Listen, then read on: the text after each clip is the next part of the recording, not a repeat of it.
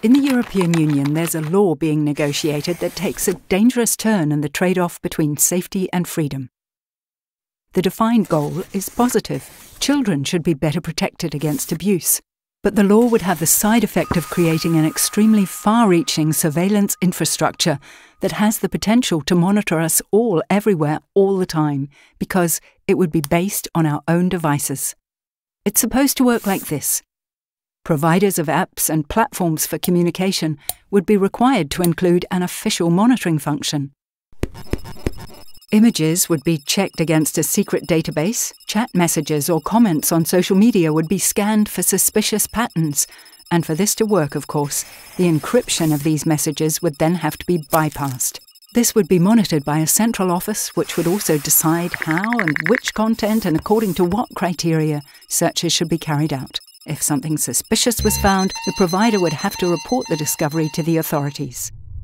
We could now go into great detail about how disproportionate it would be to have a central institution that monitors the devices of potentially everyone in the EU, even without suspicion. About what consequences there would be if this system were tampered with or hacked, or what this proposal would mean for where a business can be established and located if all trade secrets could be scanned or leaked.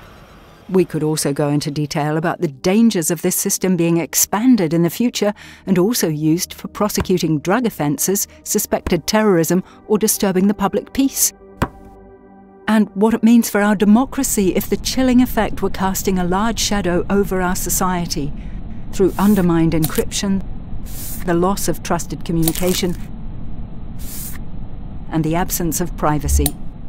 But all of this is about protecting our children, and the question is whether there aren't other ways to better protect children from abuse. So let's hear from those who have expertise and experience in the matter.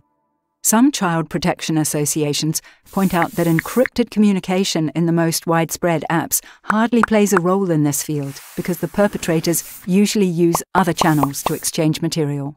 In Germany, about half of the reports are against children and adolescents themselves, even though they've consented to legally exchange their own intimate images. This is a problematic effect that could be rapidly exacerbated by chat control, as the planned system focuses on channels that are frequently used by children and young people in particular. Child protection associations have long been calling for more resources and staff for the offices responsible for protecting children. There's also a lack of mandatory training in child protection. Children need to know where to get help and what adults are allowed to do and what not. And in order to be able to recognise possible victims more quickly, teachers and other educators must be trained and sensitised. With this in mind, we're calling for the money that's planned to be funnelled into a dystopian surveillance machine to be invested in real and effective child protection measures instead. With this alternative approach, we have the opportunity to achieve two goals. Children and teenagers are protected more effectively and sustainably from abuse. Confidential communication and privacy, guaranteed by the Charter of Fundamental Rights, are preserved. Help us stop the proposed law by spreading this video and go to stopscanningme.eu to stay informed and learn what you can do.